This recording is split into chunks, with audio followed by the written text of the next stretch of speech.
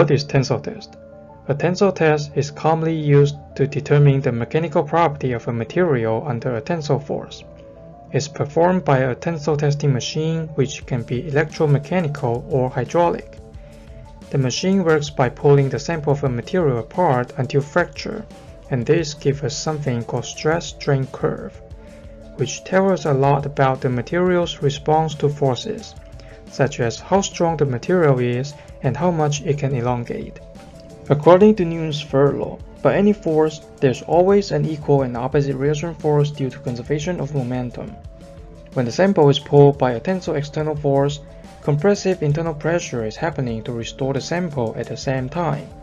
In this scenario, the stress is defined by the internal pressure divided by the cross-sectional area. This gives us units of newtons per meter square, namely pascals in metric system, or pound-force per inch square, namely psi in English system. Strains describe how much deformation has occurred and is found by dividing the change in length by the original length, and it has no unit. Let's look at the graph again. As the tensile test begins, the material begins to deform with increasing stress. The region of the linear graph is called elastic deformation.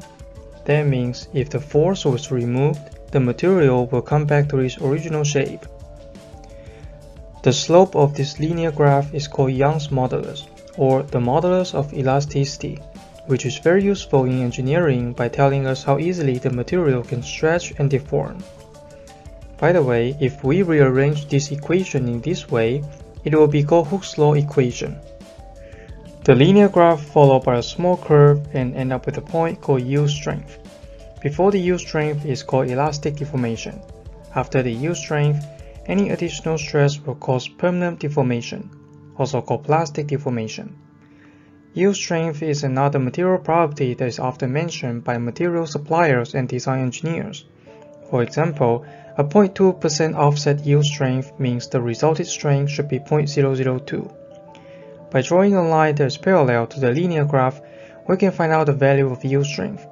Let's say 50,000 psi. It will be a typical number for aluminum alloy 2024 T3 at room temperature that is widely used on almost every aircraft. The stress continues to rise and reach the ultimate tensile strength, which is the most stress the material can handle. For aluminum alloy 2024 T3 at room temperature, it will be around 70,000 psi. From here, less stress is needed as the material begins to decrease in cross-section, which is called necking.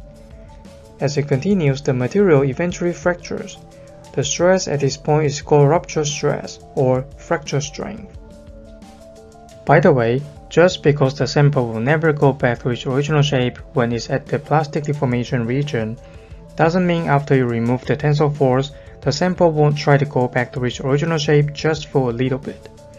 For example, after you load 60,000 psi stress to the sample, draw a line straight down to the axis and find the strain. Let's say it's 0.016. If the sample was originally 7 inches long, it's 7.112 inches now. After you unload the stress to the sample, draw another line that is parallel to the linear graph and find out the strain. Let's say 0.012. Then the sample is going to be 7.084 inches, which shrink a little. It is the same method when you look at the sample after a fracture. Draw a line that is parallel to the linear graph and find out the strain. Let's say 0.13. By going through the equation, the length of fracture is going to be 7.91 inches. According to Marvel, the Hulk is at class 100 level and he can lift more than 100 metric tons, which is about 2,200 pound-force of superhuman strength. I assume when Hulk rips off an airplane, he can produce 1/3 to its lifting strength, which is 734 pound-force. I got into the Cessna 182 Skyline and measured the fuselage by myself since I couldn't find what I want in PLH. By measuring the skin thickness, the cross-sectional area of the fuselage was calculated to be about 3.3 inches squared. This is not very accurate, but it should give you an idea. When Hulk tears a Cessna Skyline, the tensile stress is 222 psi. We already know 2024 T3, the aluminum alloy Cessna Skyline is using, has ultimate tensile strength of 70,000 psi, That is to say, the Hawk can rip off at least 315 Cessna Skyline from the fuselage at the same time. Usually, engineers will design to keep the max allowable load well below failure by dividing the yield or ultimate strength by the safety factor. And safety factor differ between industries. Buildings usually use safety factor of 2.0, while pressure vessels usually use 3.5 to 4.0. Automobiles usually use 3.0, and aircraft usually use 1.5. You can see the field of aerospace engineering use generally lower design factors. If aircraft use too high of the safety factor, it will require structural weight to increase and the cost associated with would be high. Not only that, too heavy of a structural weight would cause the aircraft too heavy to take off. Let's look at the stress-strain curve again. The area under the graph defines toughness, which describes how much energy the material can absorb up to fracture. Glass has low toughness because it has smaller area, so glass cannot absorb too much energy and it breaks easily. Not only that, glass is a very brittle material, which I will explain in the next video. The area under the region of elastic deformation is resilience, which describes how much energy the material can absorb up to yield strength. And here is the equation. If you like this video, please hit the subscribe button and leave the comment below. It will be very helpful. Thank you for watching.